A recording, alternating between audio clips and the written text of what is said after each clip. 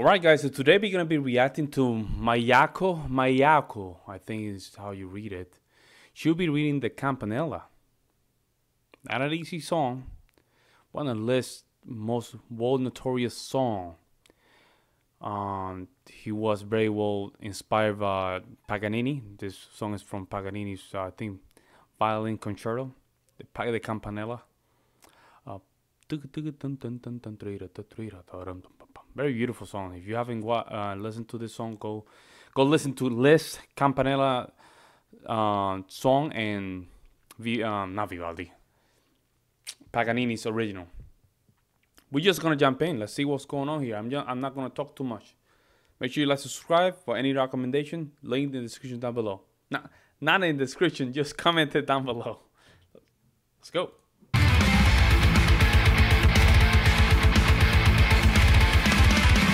Oh, hola. Copyright again.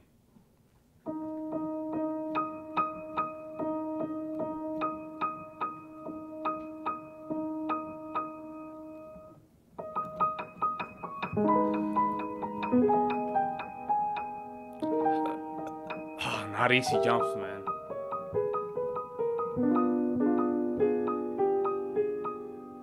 She have a nice piano too.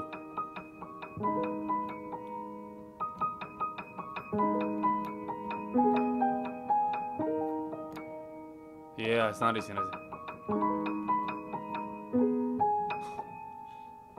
Ooh.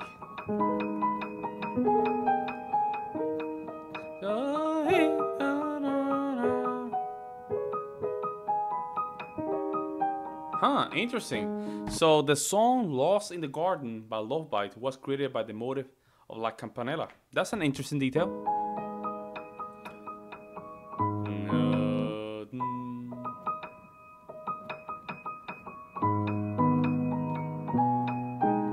Okay, that's a challenge. If you want to perform this, it's a challenge. We have to practice.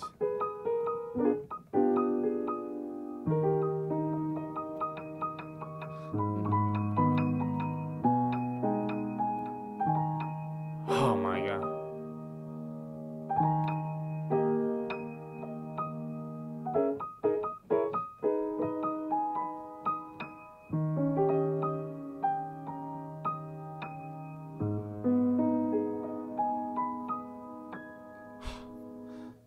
Not an easy song though.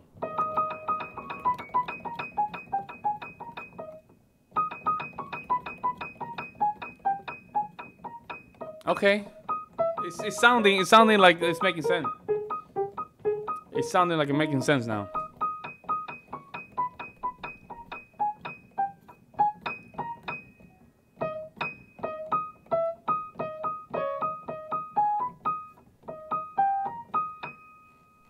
Okay. I'm going to try to film editing videos myself. I believe that skill improves with practice and dedication. It does. Everything's a skill. Everything's a momentum. Everything's like a muscle. She had the technique though.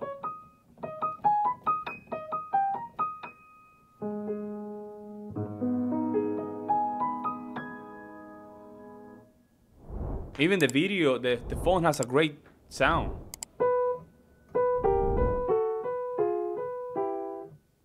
What?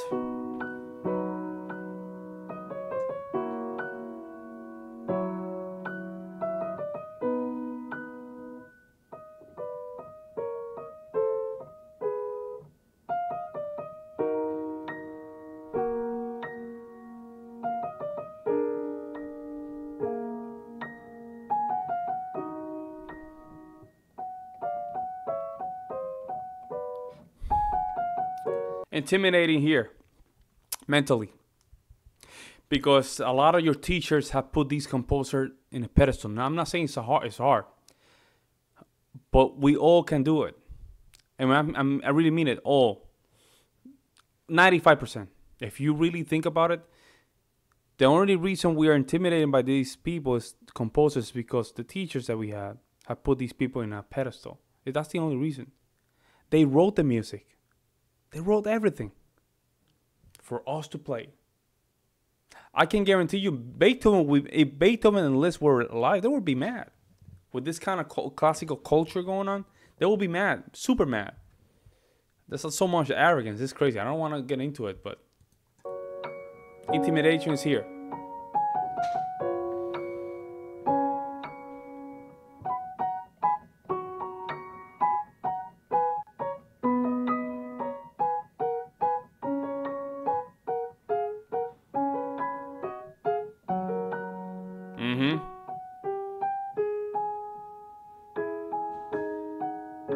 She's side reading very well.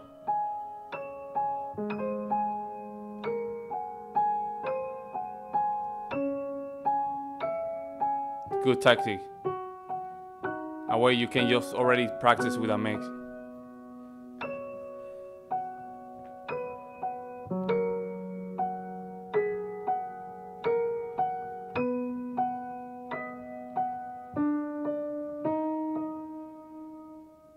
Good side reader, huh?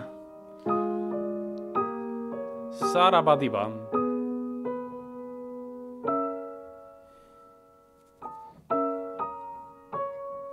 Too much sharps. Yeah. Notice some of that double notes. She's playing like this.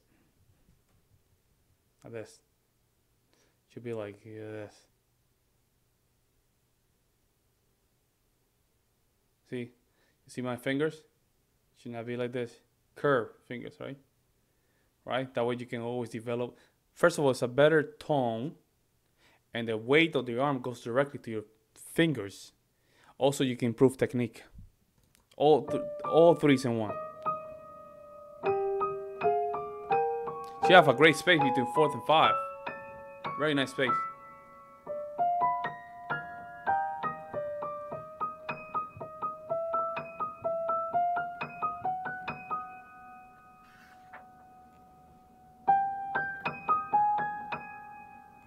Good side reading, bro. I ain't gonna lie.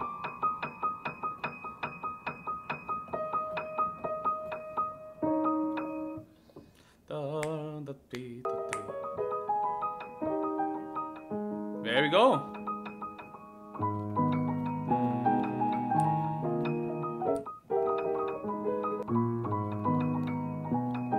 She got it. She got the flow already.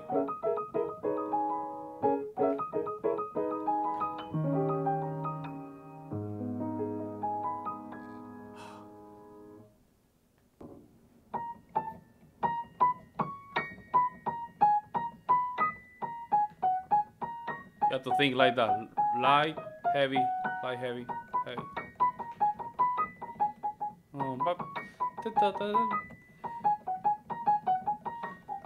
All arms.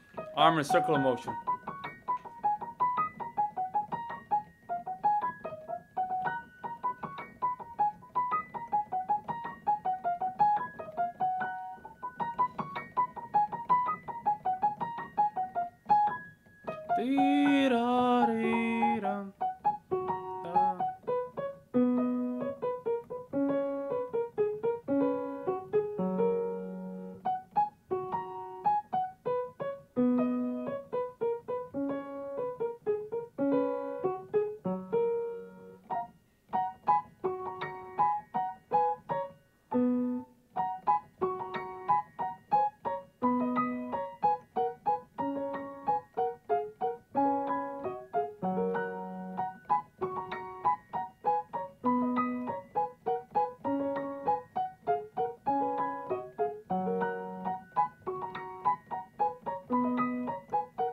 Listening.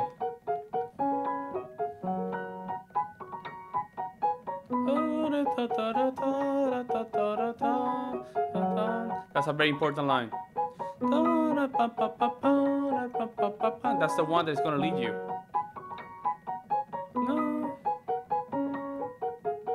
Yeah, repeat it until you get it.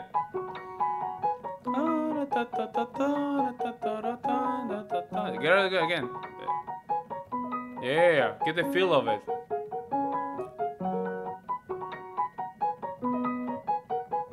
There you go. That left hand is messing up a little bit. There we go.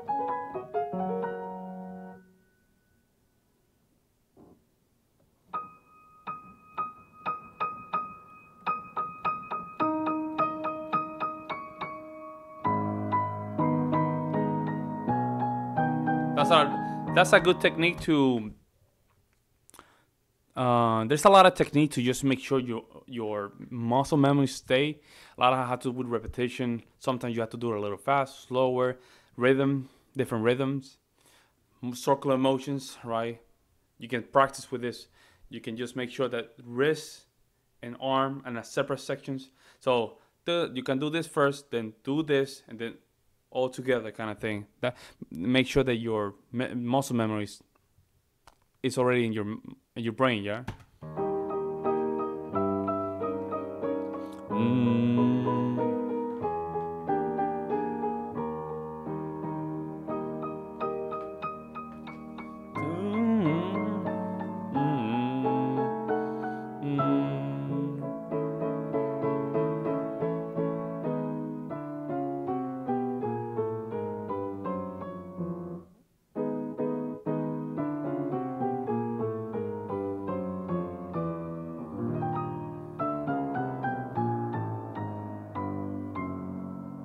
She had a good space between 4th and 5.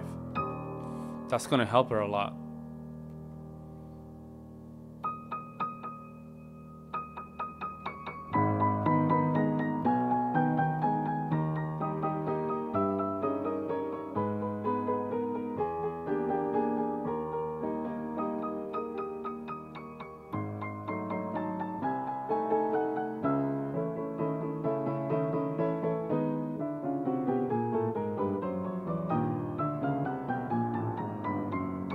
That's a little checkpoint. A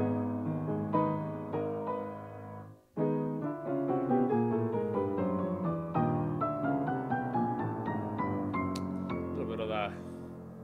To relax a little bit in that wrist. It's the only thing.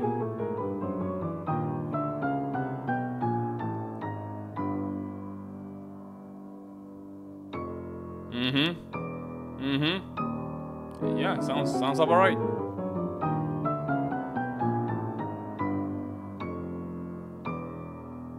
There we go. You got it.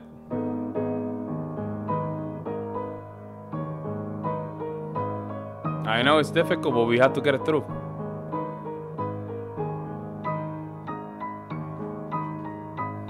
Man, Liszt, such a great composer.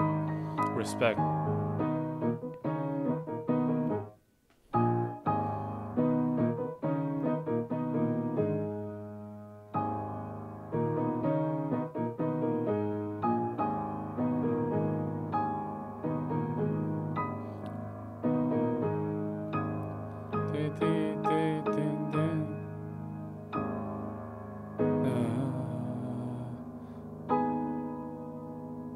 A little emoji.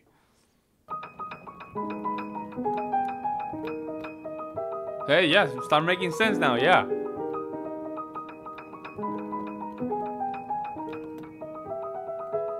Sounding much better.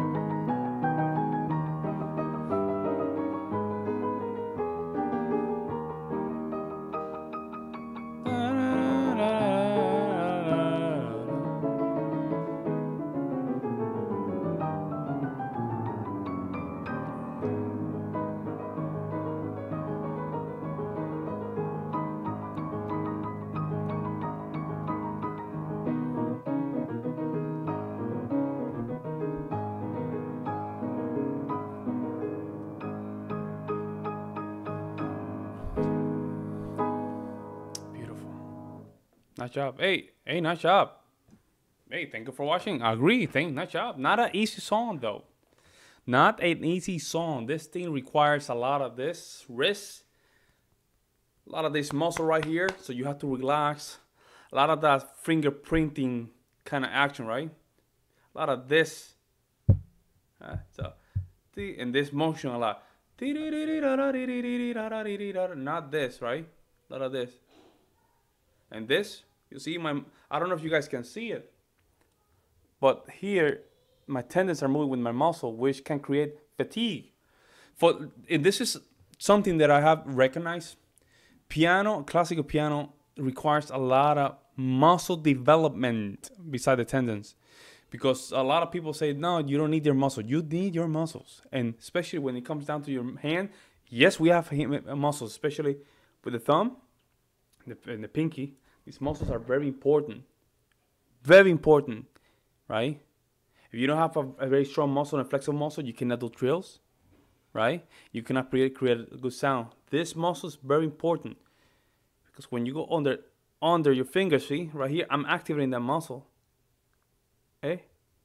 Especially in my fifth finger, when you're doing this kind of jump and you're playing it like that. If you don't have a strong muscle, your fingers is not gonna hold it. And remember, you're playing with your arm as well. So you have to create this nice motion, and your fingers have to carry that way. I learned a lot because I was watching arm wrestling, and they explain a lot of things that I was not aware of. Your hands have muscles, and your muscles are very important to develop in classical music. Go watch some of the classical musicians. Look at their hand. Their hand looks very muscly. That's all I have to say. Hey, let me know what you guys think in the comment section below. Let me know let me know which song I should just react next. I will see you in the next one. I'm out. Peace.